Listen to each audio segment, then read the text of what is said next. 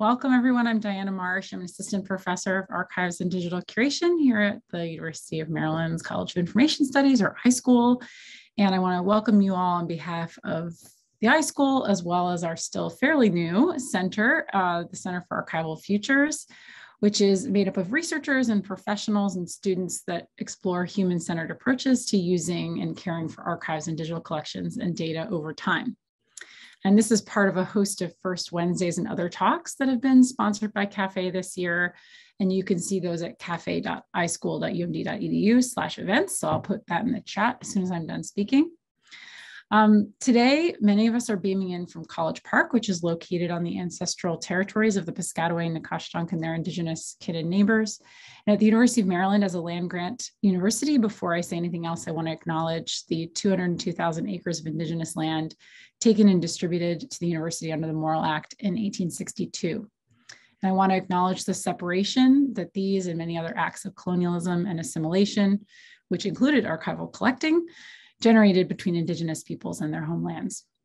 And I want to further acknowledge the continued power and resilience of indigenous communities and nations and celebrate the collaborative and decolonizing work now taking place in our collections and institutions, and of course, in our research. Today, I want to welcome Doug Oard as our speaker. Doug is a professor here at the iSchool with a joint appointment at the University of Maryland Institute for Advanced Computer Studies. Doug's research centers around the use of emerging technologies to support information seeking, e-discovery, and cross-language information retrieval, for which he's well known. He earned a PhD in electrical engineering here at the University of Maryland, College Park, and a bachelor's and master's degree in electrical engineering from Rice University. Doug's talk today is entitled Speaking with the Past, Novel Forms of Access to Spoken Word Collections. And Doug, I'll let you take it away. Okay, thanks, Diana. Well, so what I want to do today is illustrate a piece of the other side of CAFE. CAFE has everything from soup to nuts, and I will leave it to you to decide whether this is soup or nuts when we get to the end. What I want to talk about today is some work that I have been doing since about the turn of the century, in which we're trying to ask the question, and this is team effort. You can see some of the names of folks that I've worked with on it here on the slide. We're trying to ask the question, how should we interact with our cultural heritage when our cultural heritage is not written, it's not physical objects, it's spoken, right? And so the question is, what do we do with spoken word collections? How can we interact with them? How should we think about interacting with them? And I'd like to start a conversation more broadly about that using this talk. So let me just start out by naming some spoken word collections, if I can get my screen to do its thing. Okay.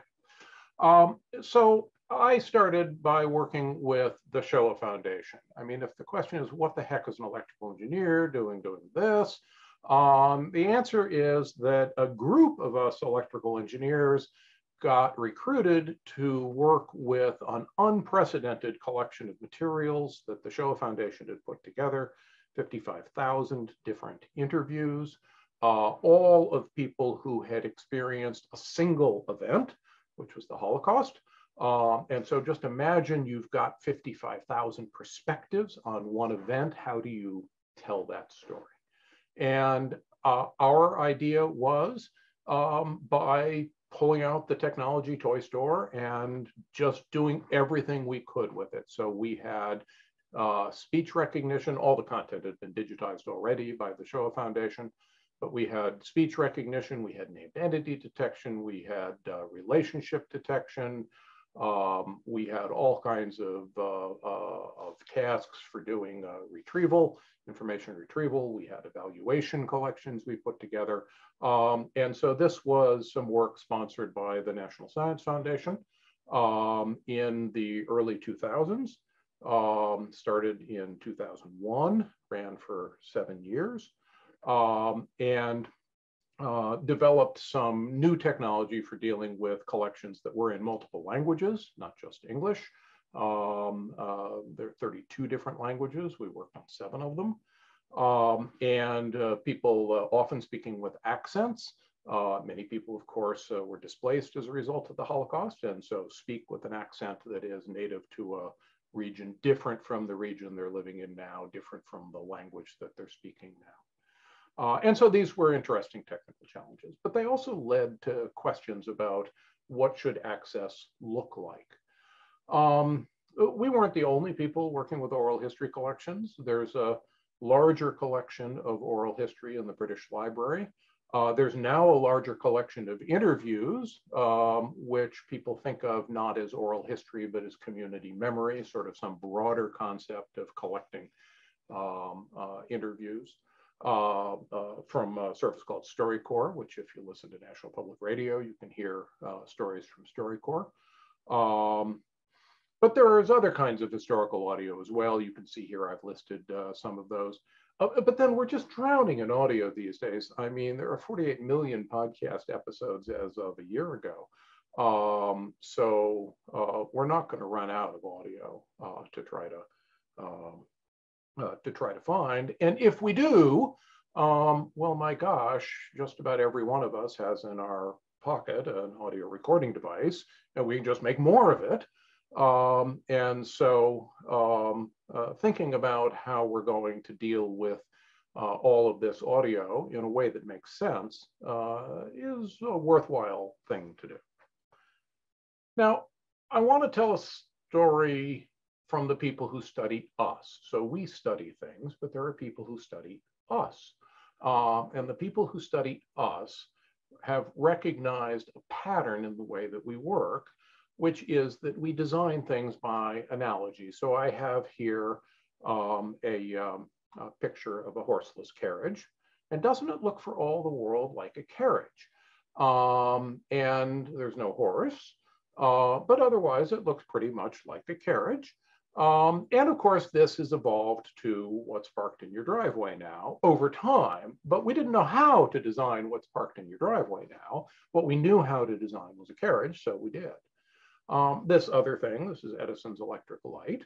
And you can see it doesn't really look like a light. I mean, for one thing, it's got a wick, right? Because if you have something that makes light at night, that's a candle. And so if you need a way of thinking about it, well, then you put a wick on it so that people can hear it. So the wick is completely unnecessary for the operation of the electric light, but it's necessary for people to be able to think about what an electric light is, because we didn't have other ways of thinking about electric lights. In fact, the wick is actually a problem. They had to put signs in the rooms that had these electric lights that said this room is equipped with an electric light. Do not attempt to light with a match. Turn the key on the wall by the door. Now, why the key? Well, because if I told you to turn the switch on the wall by the door, you'd never seen a switch before, right? I mean, think of it. It's a light switch, and you'd never seen a light before. And so, but you've seen a key. You can turn keys, and when you turn keys, something could happen. And so you could imagine turning on the light with a key, right? It's a little bit like the way you would run a kerosene lamp or something like that. And then, of course, there's the obligatory explanation that this is not dangerous and it won't affect your sleep, which turns out not to be true, actually. From later studies, it does affect your sleep if you leave the lights on. Okay, in any case, this is the way we design systems to find speech. We design them exactly the same way we've designed things before. In fact, when the oral history profession started, they didn't think that the goal was to get a tape recording. They thought the goal was to get a typed document. And so when people would make an oral history, they would have a conversation, and that was sort of the first draft, and then they would transcribe it. And then after they transcribed it, they would reuse the tape, because tape was awfully expensive. And the tape wasn't the product. The tape was just an enabling technology. And so they keep a little slice of tape so that you could hear what someone's voice sounded like, but there was no idea that you might want to actually hear the original voice, because the way you communicated information was in writing.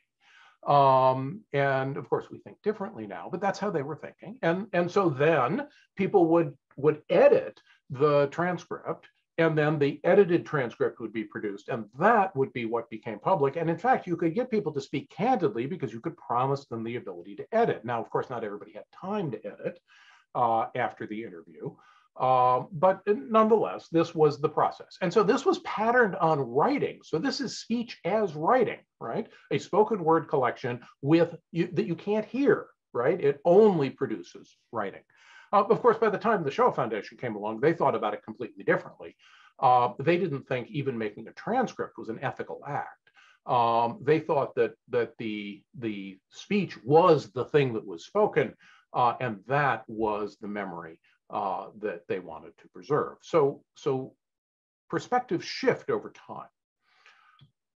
Now, the same thing is true in our building of technology for searching these. So this is from the oldest oral history program in the world, which is at Columbia University. And we're searching here for things on aviation. And they collected on diplomatic history. So they have, for example, Hap Arnold, who was the head of the Army Air Corps in World War II. And they have, you know, the Air Force Academy, and well, the Marines had airplanes too, and the Navy had airplanes. And so you can see this is sort of speech retrieval as Google, right? In fact, it's more a speech retrieval as online library catalog.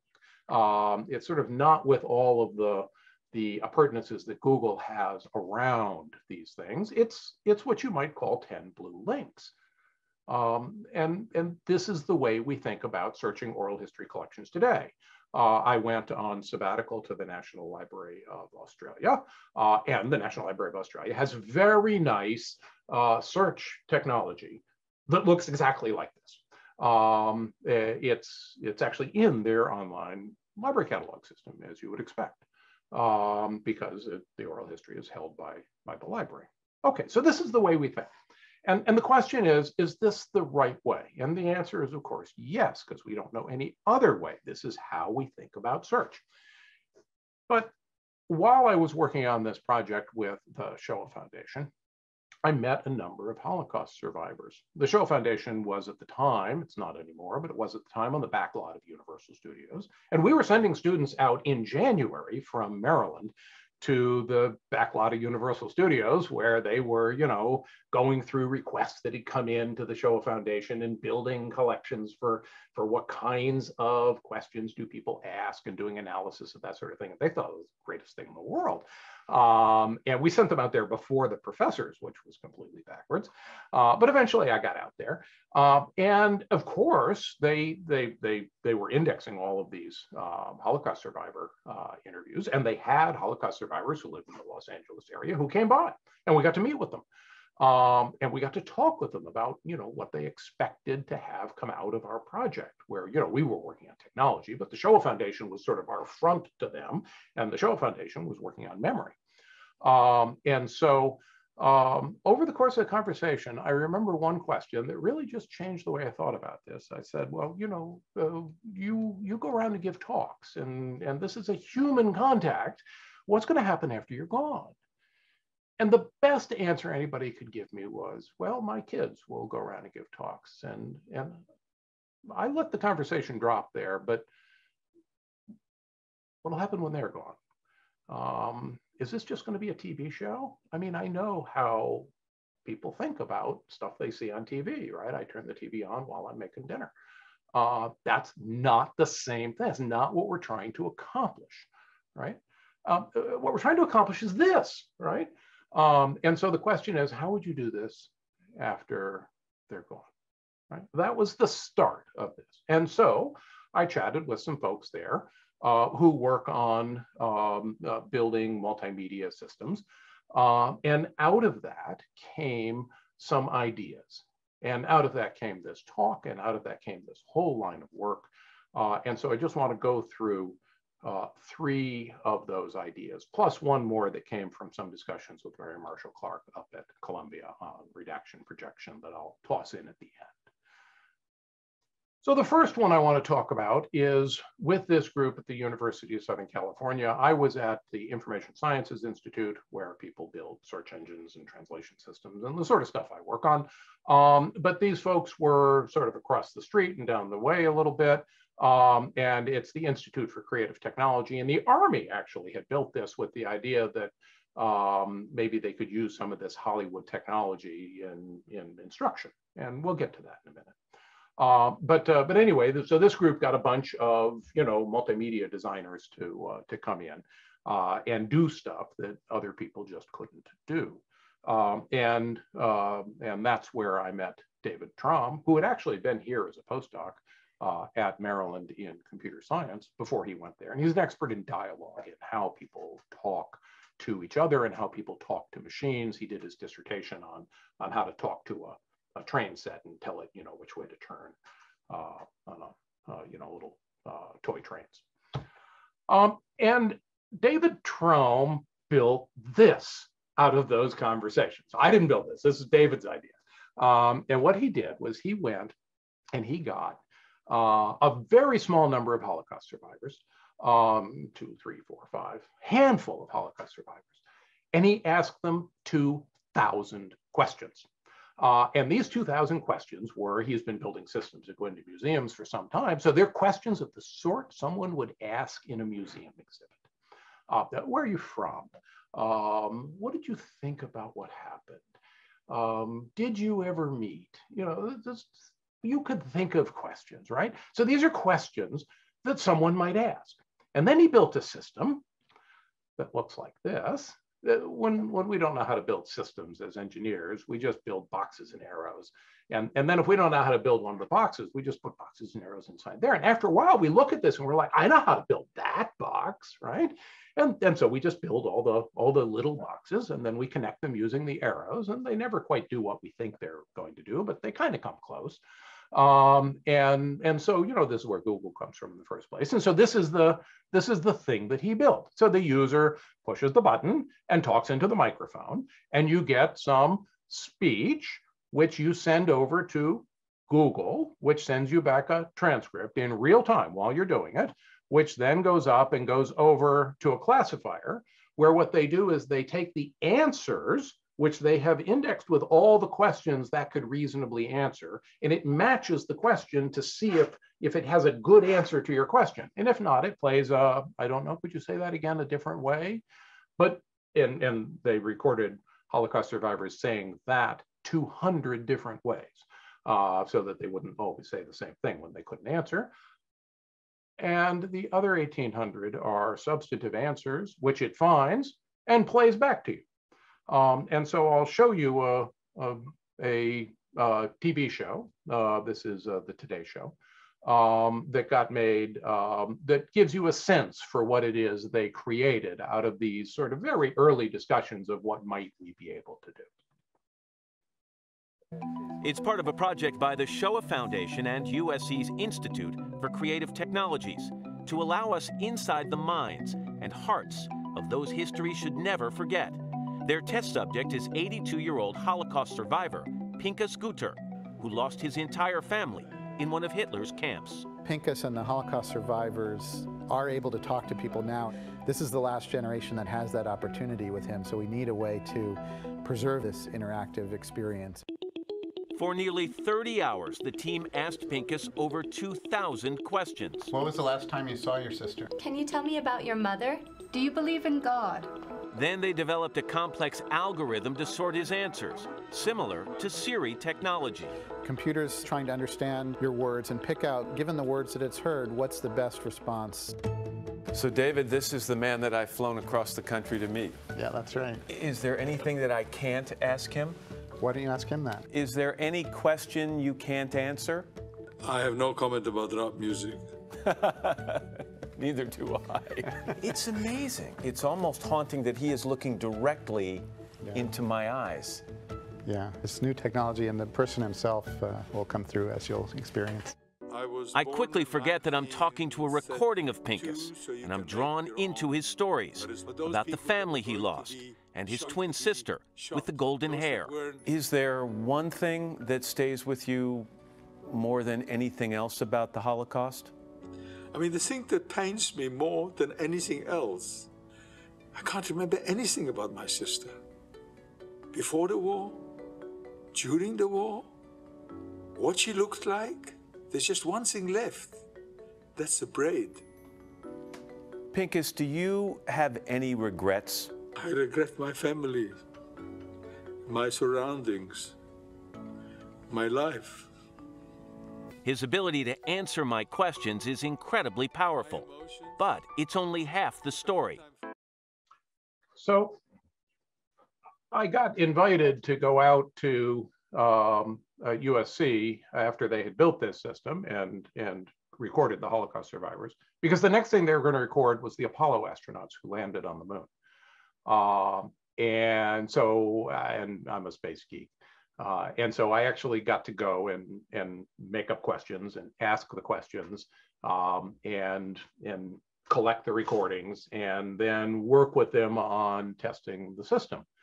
And it turns out I'm terrible at that, because the questions that I ask are all geek questions, right? I mean, they're like, oh, well, when the evaporator didn't work as you went behind the moon on the third moon mission, then I was like, nobody ever asks that question, right? They're all like, what's it like to fly in space? And so it took me a while to sort of understand how this is built, right? You have to get in the minds of the people who are going to use this to try to understand what kinds of questions are going to get asked so that you can answer them. Now, the problem with that system is that it's limited in that if you don't record for that system, it's not going to work. You can't take all this oral history we have and put it into that system, because the people aren't answering the questions that people are actually asking. They're answering some question asked by an interviewer, and they go on for quite a long time in answering them normally. Whereas here you get these snappy answers. And so that's not going to work in the long run. And so I'd like to talk with you now about work of one of my PhD students here at Maryland, who is taking up that challenge. And the question is, what could we do if we had a lot of material? Some of the material might be spoken, some of the material might be written, but we might be able to create avatars or something like that. How could we use the material that we have? And so this is Jin's work. In this work, she's working with materials that are sort of at the sweet spot. If you go back too far in time, there's not enough material. So you like to be able to do Albert Einstein or something, but collecting all the digital materials is harder the further back you go. If you come too close to the present, I suppose you could do Donald Trump, but it might be, there might be some sensitivities, there might be some content that's not available for various reasons. Jason has talked to us about FOIA in the past. And so there's sort of a sweet spot where it's old enough that you can get it, and it's not so old that it doesn't exist. And so we picked Ronald Reagan to work on, and went and got some of his public papers and personal diary entries. And this is just the sort of scratching the surface of what would you do if you could put words in somebody's mouth, right? How would we take what Ronald Reagan wrote in his diary and use it to answer the questions if you want to speak with Ronald Reagan? Not a spoken Ronald Reagan, everything we have on Ronald Reagan. How would we set up answers for you? And so this is essentially how the system works. You remember what I told you about boxes and arrows, right? When we don't know what we're doing, we do boxes and arrows. And then eventually the boxes get small enough that we can build them. And so that's the approach here. So imagine there's some conversation going on where you first get asked, where were you born? Oh, in Tampico, Illinois. What was it like? And it's like, what's this it thing? Well, it is Tampico, Illinois. And actually it's, what was it like to live in Tampico, Illinois? That's the question. That what was it like? So you have to take the conversation and collapse it into a question you can answer. And it turns out there are a group of people working on that problem because they want to be able to talk to your smart speaker. And if they can process a conversation that's better than being able to process a single question and answer, which is sort of where the smart speakers are today. So there's a group of people working on that, and they've got evaluation frameworks. And Jin went and got involved with those folks. But then they weren't working on how do you talk to Ronald Reagan. And so here we get this question, what was Tampico, Illinois like? And what we've got is Ronald Reagan answering that question to someone who asked about it. But he spoke to them, not to you. And he spoke at a different time. And he had some common ground with them. So there were certain things he didn't have to say, but he might have to say it to you if you were a museum visitor and you didn't know where Tampico, Illinois was. I'll bet you don't know where Tampico, Illinois is.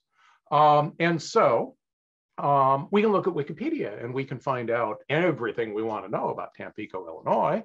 And then we can rewrite this so that it's in the style of Ronald Reagan conversing with you in the present, with access to what he said in the past and what we know about those things, right? And so the idea is to put these all in the meat grinder, turn the crank, and get somebody talking as they might talk to you now, right? So that's the vision. And so you can see that we've got two things we want to do. We want to put it in the voice of Ronald Reagan, and we want to put it in the voice towards you, right? And so we have to work on technical problems like, well, things that are a correct reference at the original time might be an out of context reference now. Things where Ronald Reagan is stating things as personal beliefs, we might want to ground in some way and tell you where that belief comes from. And of course, we have all kinds of pronominal reference that we need to resolve, things like that. These are all technical problems that we can work on. So this is what Jin's doing for her dissertation. And then we've got this problem of the things we could find out about Tampico. And so that's the second piece of the dissertation. And in order to find out how well it works, we have to actually know what the right answer is. And so we need help from people today who have subject matter knowledge, who can tell us what good answers would be. And so we're working on crowdsourcing to get those good answers. And these things attach all across CAFE, right? So for example, Victoria is an expert on crowdsourcing, and she's working with Jin on the design of crowdsourcing systems that could ultimately develop the kind of ground truth that we need in order to not just test the system, but to train the system, because these systems learn from examples. Okay, so the other thing that Jin did, because Jin's a computer scientist, that's her background before coming to iSchool, but nobody can graduate from an iSchool without having broader thinking than that. And so she went around and met people who know about the application environment.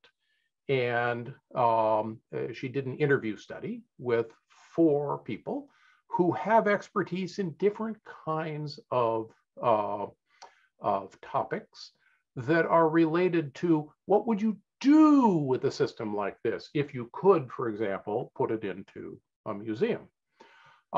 And in order to do that, she actually built the system. So this is the beauty of being at an iSchool, is it's not hard to find places where people know the answers to these questions. And it's not hard to find places where people know how to build these systems. What is hard is to find places that contain both of those. And so Jin built a system and would sit down with people and take their questions and put them into the system and see what happened. And the system's really slow because it's just an initial prototype system. And while the system was doing its thing, have a conversation and then see the results and then have a conversation about systems like that with an artifact in front of you. Those people who study us call that a boundary object, an object that lives in both worlds that both groups can make sense of and can use to ground their conversation. Okay, so So this semi-structured interview led Jin, after doing the usual coding process, to, and this is a computer scientist doing social science coding, another one of those lovely things about an iSchool, led Jin to see three sort of broad themes. One was, we're working on the wrong problem. I mean, we're working on a problem that includes only words. Go try walking through the Holocaust Memorial Museum. It does not include only words. In fact, most of what it conveys, it doesn't convey by words. And so words are important. But if we actually want to make a difference in a museum, we really ought to start thinking about things the way people in museums think about things. And they think about more than words. Okay, so that was lesson number one, right? Lesson number two is, we might not use this as a museum exhibit. We might use this as a way of actually studying Ronald Reagan. Well, yes, and you might go a step further than that. And you might say, well, we could use this for both. We could use this to draw you into the study of Ronald Reagan, because there are some people who are studying Ronald Reagan, but they weren't born studying Ronald Reagan. They somehow got interested in it. And so we can think of a museum as a collection point that gives people exposure to things, some of whom will want to dig deeper, and the museum itself has resources that can allow them to do that. So this system could exist in both places. It could exist out in the museum, and it could exist in the reading room or the museum's library, where people would actually use it for a different purpose. And of course, out in the museum, you'd want it to be fully integrated with multiple modalities, and you'd want it to be talking to you. And in here, you'd at least want to have headset on, right? And so you'll end up building slightly different systems for the two different environments. And so the second thing we learned was we'd asked the wrong question, which was also the first thing we learned. The third thing we learned was that we are not the source of solutions, which is the way we like to think of ourselves. We're the source of problems. We create new problems. These new systems bring with them new questions and new challenges. And these aren't really new. They're only new to us, but archivists have been thinking about these questions for a long time. Is this record authentic? How would we know this record is authentic? How would we convey to you the record is authentic? Well, okay, we were just trying to actually get the right words spoken, and authentic was going to come a little later for us. But we found out we weren't asking the right question.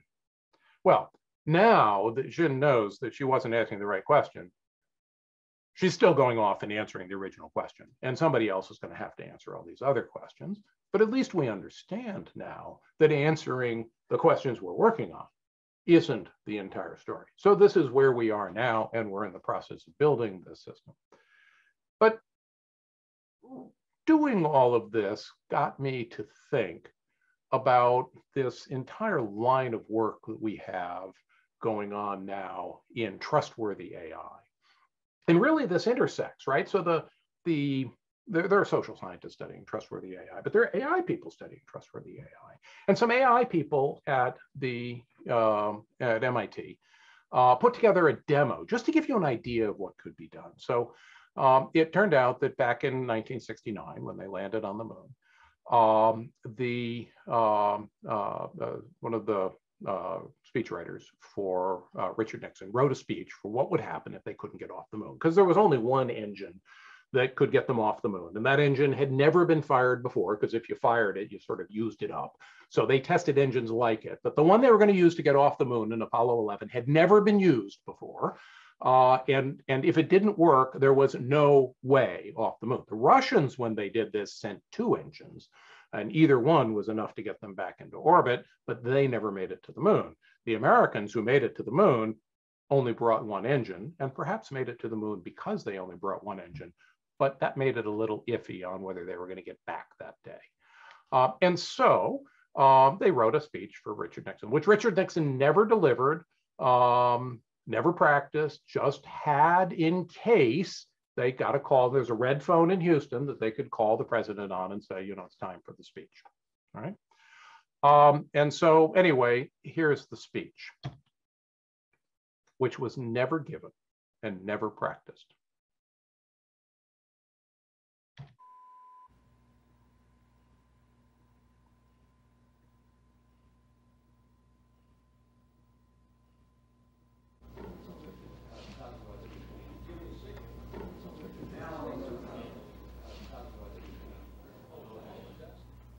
Good evening, my fellow Americans.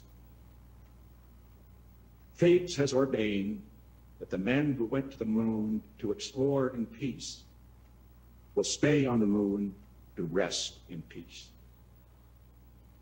These brave men, Neil Armstrong and Edwin Aldrin, know that there is no hope for their recovery. But they also know that there is hope for mankind in their sacrifice. These two men are laying down their lives in mankind's most noble goal, the search for truth and understanding. They will be mourned by their families and friends. They will be mourned by their nation. They will be mourned by the people of the world. They will be mourned by a Mother Earth that dared send two of her sons into the unknown. I'd like to remind you that what we're working on is putting words in people's mouths, right? And we can put anything in their mouths. So I still don't think we've quite covered all the issues that need to be thought of. I like to think of what we do as creating problems for my colleagues to work on. And we've got a few problems for my colleagues to work on. Okay, the third thing, an attempt now to address that concern and stop putting words in people's mouths and still be able to do this, right? So this is now the third try. And this is actually the one we did first. So this was also work at USC ICT. I did it with them on my sabbatical. They did most of the work. And so I'll describe to you the project, and I think it might give you a bit of a clue of sort of what a somewhat safer first step in this direction might look like. When I was a kid, in 1966, we had a TV program start called the Hollywood Squares. And in the Hollywood Squares, what would happen is you would get these celebrities. You can see the names of the celebrities behind them. And these people would sit in squares, right? They have a little office there and the camera could see in, and you know, they were stacked on top of each other. It was set up as tic-tac-toe. And so they would try to give answers, and you try to get tic-tac-toe patterns actually out of this. This is Bert Parks, who is the moderator. And these are the two important pieces of the puzzle. So they didn't know it at the time, but they invented Zoom, right? I mean, just look at your Zoom display today, right? It looks like the Hollywood Squares. So this idea that we just keep reinventing the same thing, it's true. But the thing I want to focus on is not the squares. It's Bert Parks. It's the moderator. Without the moderator, you couldn't do what you had. Now Jason Barron says it's Peter Marshall. Okay, I'll even believe it's Peter Marshall. I was like 8 in 1966. No, 10. Anyway, whoever the moderator is, the moderator was a key to making the whole thing work. And that's the key that we want to do. We want to build a moderator and let the celebrities talk themselves. Well, now, where are you going to get the Hollywood Squares content? Well, we thought eventually, after we get all the speech recognition stuff working, we'll get it from the Shoah Foundation. But what are we going to do before that? Well, it turned out that, you remember the Army were the people paying for USC ICT. Well, they not only paid for USC ICT, they told them what they wanted. And what they wanted was a training system where you could go and watch an immersive, think IMAX movie, where you would see people who were, ordinary Army soldiers who were cast into this situation where they had to make some decisions, and then things didn't quite go right. And then afterwards, you could talk to them and ask them, what were you thinking? Why did you do this? Did you consider doing that? And so these people had pre-recorded responses. And what we tried to do was we tried to build a moderator that could introduce a response that better matched your question, rather than just bringing up a response like we did with Pinchas Gunter, the Holocaust survivor there. And so we got a bunch of Army ROTC cadets who in the summer have to go do whatever it is they do in the Army. And what they did in the Army was they went to Hollywood and spent the summer. And while they were there, they were helping with Army research. And so they would get a question, which was a question actually asked by somebody after watching the video, and somebody that knew something about the Army. And then they had some answers that were found by the system using the basic approach they used for Pinchas Gunter. And so then what the ROTC cadet would do is they would click on, I think this is a good answer, and they would write what they think the moderator should say, right? And so we did that on 20 different questions. And then we had someone look at these these moderated responses and tell us whether the moderator response was whether the answer was a good answer. Now look, we didn't change the answer. It's the same answer. All we did was put the moderation before it. And if you look at the red lines, which are after moderation or with moderation, they were bigger than the blue lines.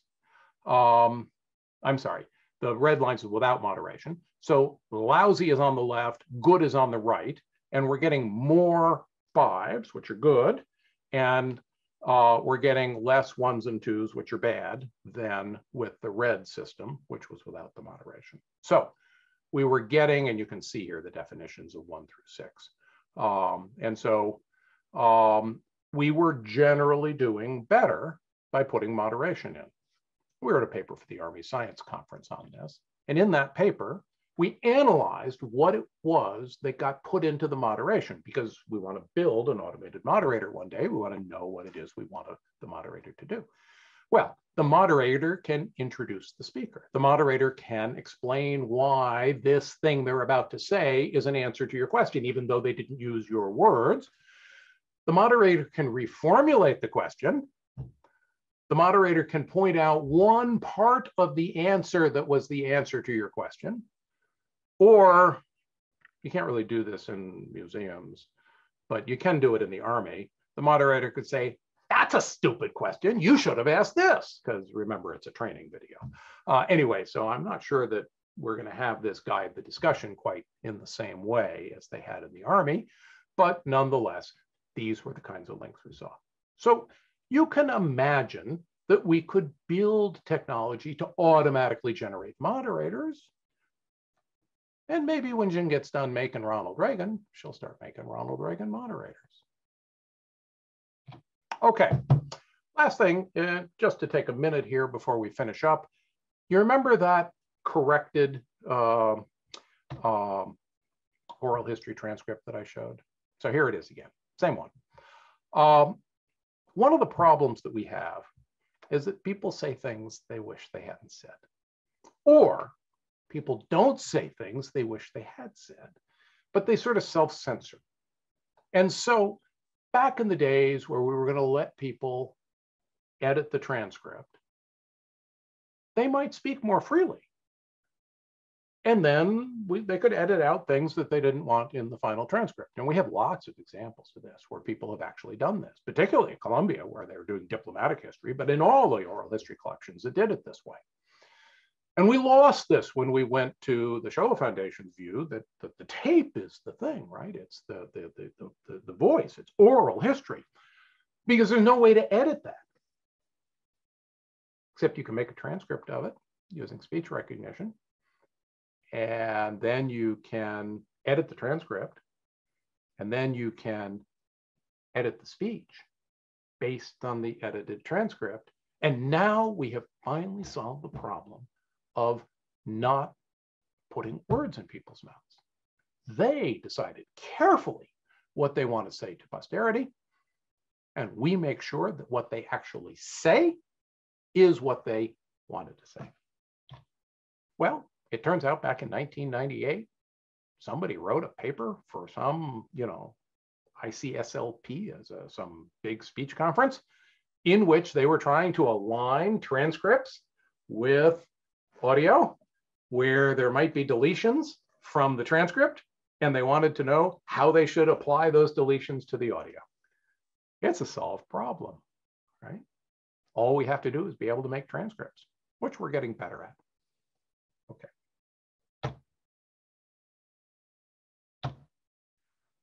Alrighty, so what's the point?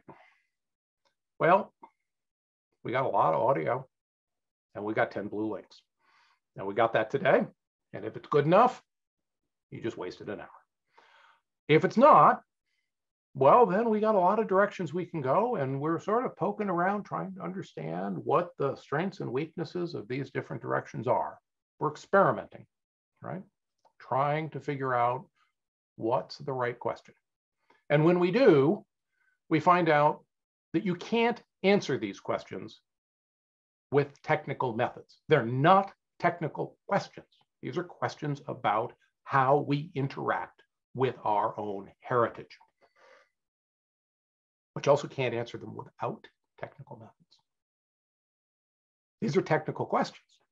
How do we do the thing we want to do? And so if we're going to get this discussion going between the technologists and the people who are going to think about what to do with the technology, you need a place to do that. We call that place Cafe. We work on everything from soup to nuts, and you can decide whether this was soup or nuts.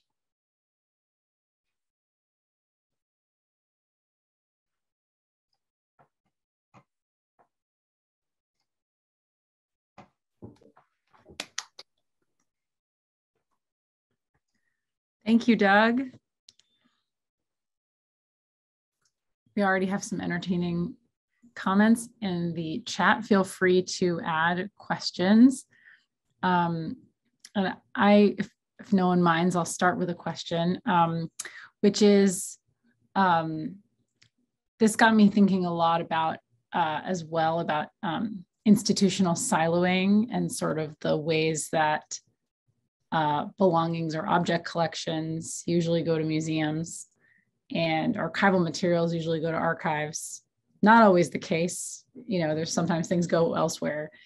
And then of course, things go to many different places. And so I was curious about, whether there's some way to think about, like, is there some equivalent for thinking about material culture or belongings that are in museums? I don't know what that would look like exactly.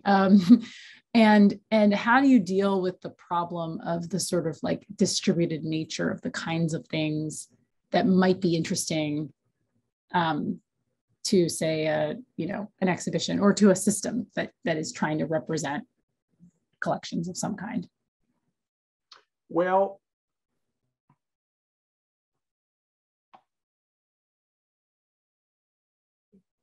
one thing that we have going for us is that if it's not digital, we can't do anything with it. And so I get to assume that somebody has made this thing digital, even if they didn't make it digital with my use in mind, right? Now, it turns out that's happening naturally, but it might need to be guided, right? Somebody might need to say, oh, if you digitize this, they would use it over there. And it's like they were thinking they might digitize it for this reason, but there's this other reason that they didn't know about. And so, maybe there's something that's between your world and mine that we could do there. but otherwise, I've just assumed that, you know, somehow this thing becomes digitized and then I have the problem. Well, gosh, once it's digitized, if you have things that need to find each other, well, then you want to work with somebody who works on search, right? Because now you got a find it problem where, you know, I don't know, you hold up a vase or vase. You say vase or vase? Anyway, you hold up a vase, and you want to find, you know, the oral history of the person who made the vase. Okay, it's a search problem. I work on information retrieval. We can work on that search problem.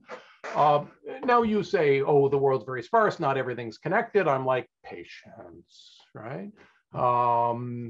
50 years from now, all this stuff that we've been doing will be more widely adopted if it's useful and not if it's not.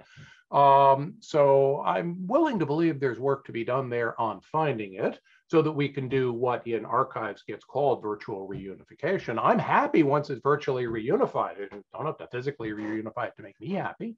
I can do my thing once I even know of their existence, right? I don't care where they are. We copy everything, which is another ethical problem we might have to work through.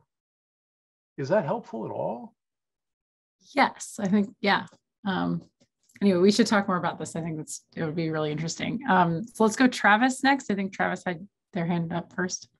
Yeah, Doug, this was phenomenal. Thank you so much. And I really love the sort of talk around a moderator sort of maybe alleviating some of these larger social questions, but as you might imagine, still have an additional social question in that sort of frame. And it was that sort of point you were raising about making people say things they did not say. And I think that's really interesting. And just using Reagan as like the case example here, right? So I'm just imagining a museum goer or a student being like, well, President Reagan, tell me about the AIDS epidemic. You know, what were your opinions about that, right? Him and his administration notoriously silent about that, right?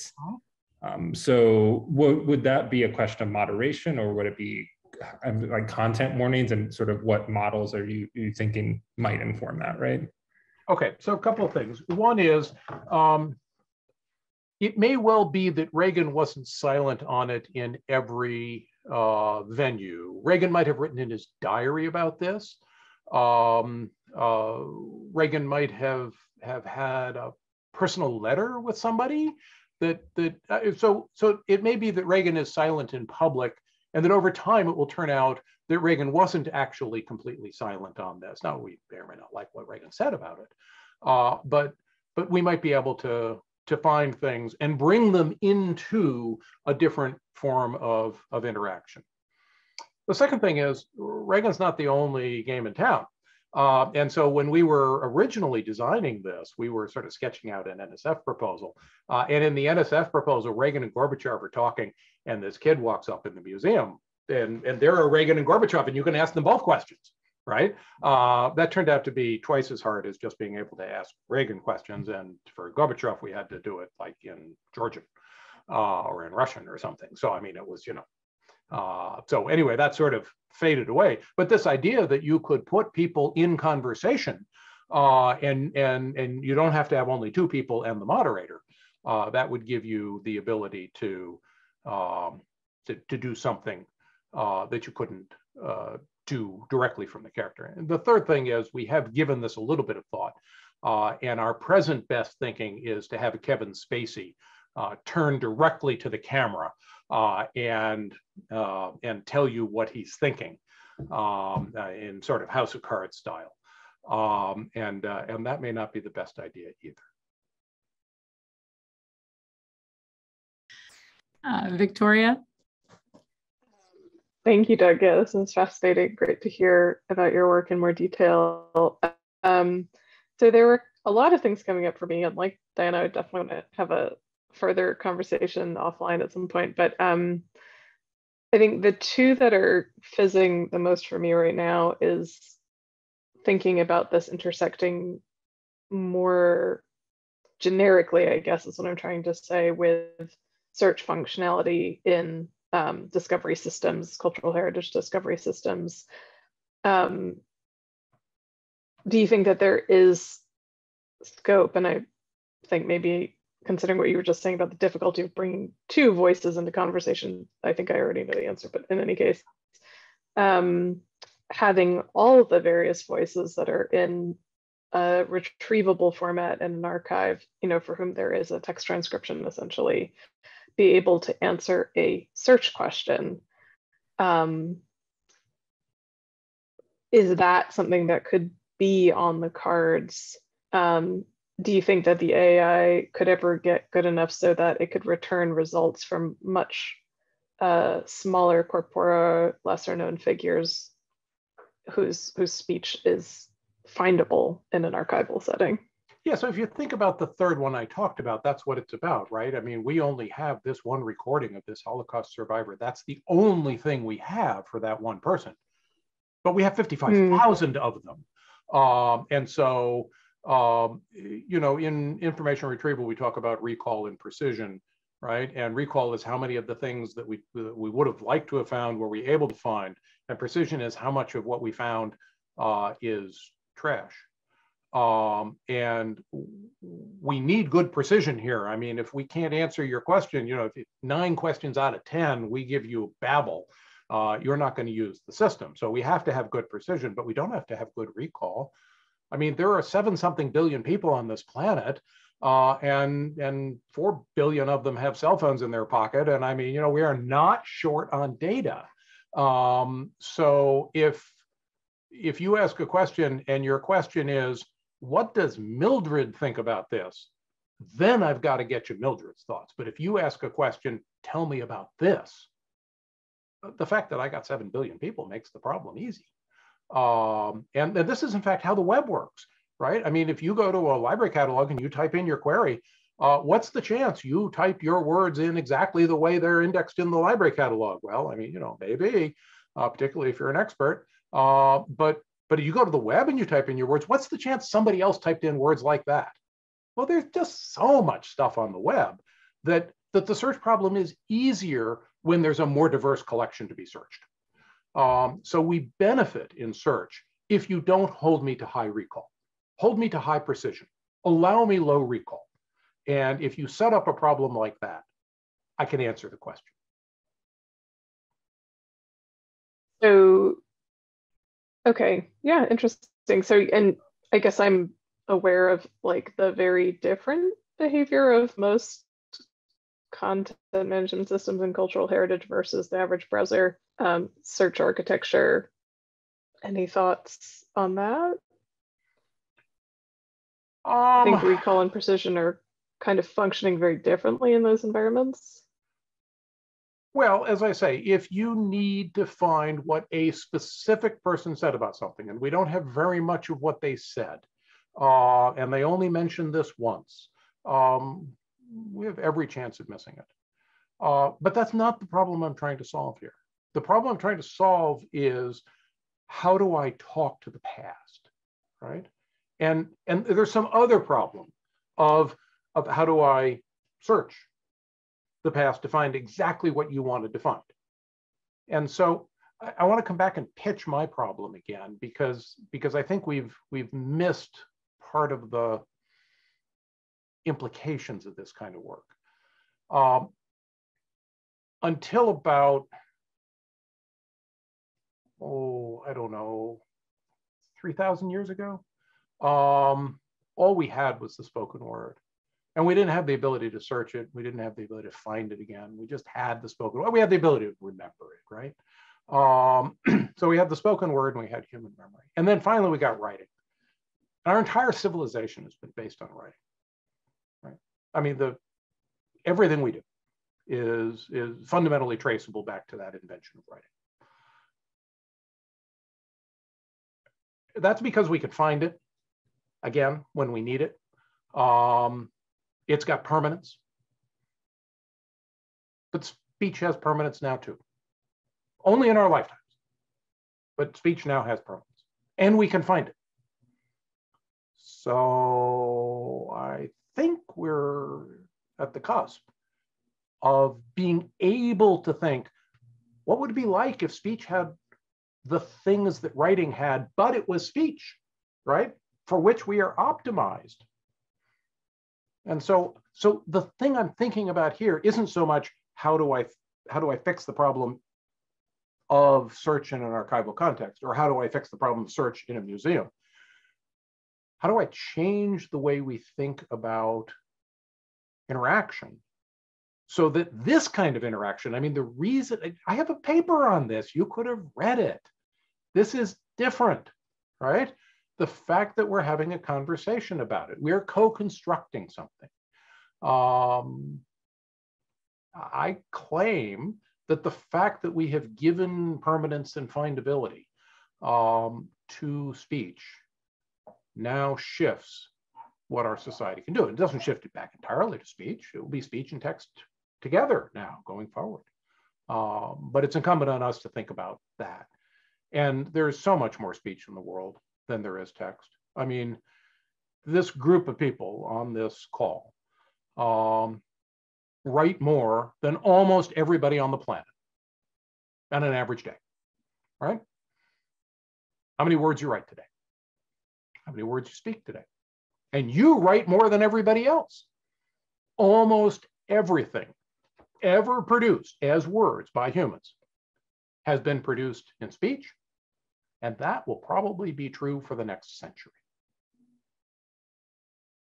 And we can now do things with that we couldn't do before. Anyway, that's what gets me excited about it, but that's just a long way of not answering your question.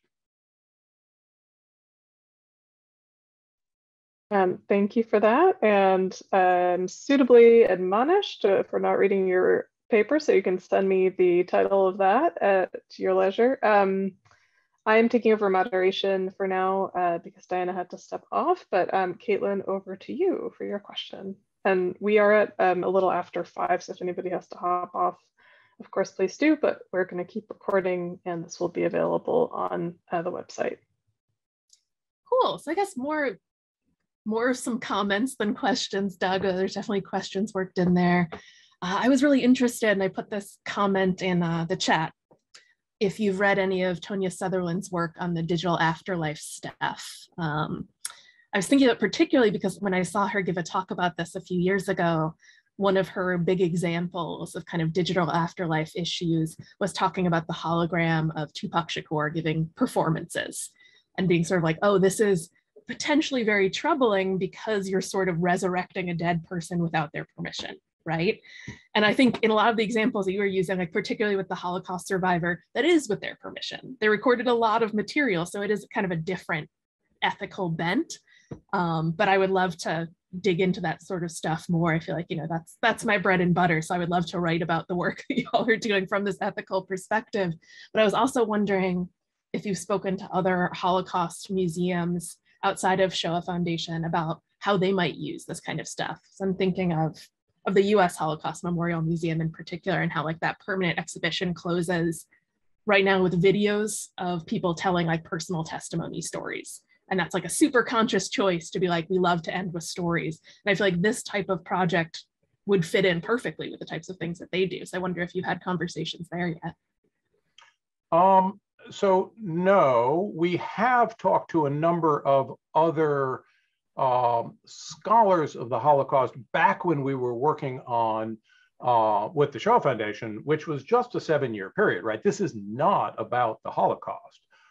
This is a Toy Story, right? This is about things we can build, and then it becomes an information access story. And the Holocaust is an application that will help us to think, but it's not the focus. It's not the problem we're trying to address. There's a tremendous literature out there in which people are trying to grapple with what these issues are. I gave this talk to a technical audience, and the question I got was, you've seen the Black Mirror episode, right? And well, no. And now I've only seen one Black Mirror episode in my entire life, but it was really well done. But that was a case where they brought a physical body back, right? Okay, so people are thinking that. I got started on this, this Ronald Reagan thing from something called Tombstone Chat. And Jin will not let me call it Tombstone Chat. But this was from someone whose friend had died, and they knew how to make a GPT model that could generate text in a style, and they simply trained it on their friend's style. And then this was, in sort of blog world, and got a really good conversation going about how ethical that is to do. And so there's all kinds of issues on this. I'll tell you another one that you never would have thought of. A friend of mine at Microsoft, very senior researcher at Microsoft Research, the Salton Award winner in the SIG-IR world, so the top award in information retrieval, built a system one day that would take your search, and it had a little slider bar on the bottom, and it would say, don't use my hard drive, or use everything on my hard drive. And she just ran some experiments with the slider bar in different positions to see if the search got better. And it does. Just show me everything on your hard drive. That's you. So now we can have a lot of fun with, what else can we do with everything on your hard drive? So, I mean, yeah. I was thinking Tombstone Chat was going to be like email. And, people would email me back, that even if they weren't here anymore. But this is way scarier than that. People will write the paper that Victoria wants to read. Well, thanks, Doug. Sure, and I will follow up on your reference. Thank you. Great, thanks. Jason, over to you. Doug, I think this is really important work, and seeing the Holocaust exhibit and the person involved, it's kind of mind-blowing. But here's the thing: you are aware that the recent developments in AI include speakers who ask a particular software to ask a question, and the software writes a story based on knowing everything on the web that they've learned, and that these are increasingly realistic stories. My concern or my interest here is sort of a Turing test, where the ground truth of all of these oral interviews and whatever, the real products that you have, you put together and you develop a model, and then an individual is speaking a set of stories based on what is grounded in reality. But if you put them in one room and you compare a software agent who is simply going to the web to create stories about anything, could be about Ronald Reagan's visit to Bitburg and the controversy over being at a military ceremony. And so you have the combined materials on the one hand from the Reagan Library over in room A, and you have the web on room B. And the question is, which story is more convincing, or are they both, can one be tricked? So as to which is the real story from the Reagan Library. Have you thought about those kind of questions or concerns? So I'll give you two answers. One is the problem that you raise exists in nature as well. You don't need a machine to do that, right? I think we call that Breitbart. So I mean, I can generate any kind of story I want using a human as the story generator. And we have to teach people, this is another great thing about iSchools, how to drill down. And so maybe I'm going to have to put in my system something that says, you click here to, to see the documents on which this is based. And you're going to have to make decisions on that. So that's the first answer. The second answer is you have way too much faith in technology. In fact, everybody who says artificial intelligence has too much faith in technology. There is no artificial intelligence. We are making minor birds. These things just repeat things they've heard before. And they can learn more and more complicated patterns, and they can learn really complicated patterns, but they lisp. I mean, they make mistakes. They're detectable. I mean, the present systems will go along and then they'll say yabba dabba dabba dabba dabba dabba dabba. And it's like, people don't do that. Well, most people don't do that. So you can tell this thing came out of a machine. Google has this problem. They learn how to do translation by crawling the web and finding all the translations that have ever been made, right? And then they just learn the patterns in those translations, and that's how they train translation systems. And you know what their problem is? Most of the translations that have ever been made were made by Google's translator. So the first thing they do on all the translations they do is they run them through a classifier to find out if they're a Google translation. And if they are a Google translation, they exclude it from their new training, and otherwise they use it in their new training. So even the people who are building this, pardon my expression, AI, know that they can't train on their own AI system's output. They have to be able to detect when their own AI system is doing the wrong thing. And they can, it's easy, because they make mistakes in a certain pattern, right? So that doesn't say that 20 years from now, there won't really be AI. But right now, they're just a bunch of machines out memorizing things. And they're just memorizing more and more and more complex things, and they're looking at more and more and more data, but they still make mistakes, and they're detectable mistakes. And if you watch the, I mean, the video I showed is on the web, right, from MIT. Just go watch the video again. I mean, when you know it's a fake, it is really easy to see. I mean, 20 different things are wrong in that video, and that is the best we can make. Thanks. Okay. Great. Well, I just want to share one slightly lighthearted thing. Thinking about your moderator reminded me of Yes Minister and Yes Prime Minister, where the civil servants to the British Minister of Government and then Prime Minister often have to interpret what the minister is saying for various different audiences. And they'll say, I think what the minister is trying to say is, and I can see your moderator, batting away the awkward questions or the things it knows the system can't answer, and saying, I think what the question asker is trying to say is. Indeed, and the moderator could actually put words in the mouth of the speaker by interpreting it out of context, right? So we haven't completely gotten rid of the problems. We've just reduced them to a lower level. I'll have to look up Yes Minister. I'm learning all sorts of culture from this. But I've come across this idea before, and when I came across it, it was called What the Professor Meant to Say. Yes, it's usually like, let me just gloss over that awkward moment, or it's the helper trying to we'll contain. Cover that next week. Yes. Yeah. So thank you again, Doug, for your great talk. Thanks all who were able to attend today. It will be going out on the website in due course, probably in a couple of weeks. And just remains to say, clap, clap, clap again. And we'll be back in the fall, first Wednesdays. Bye, folks.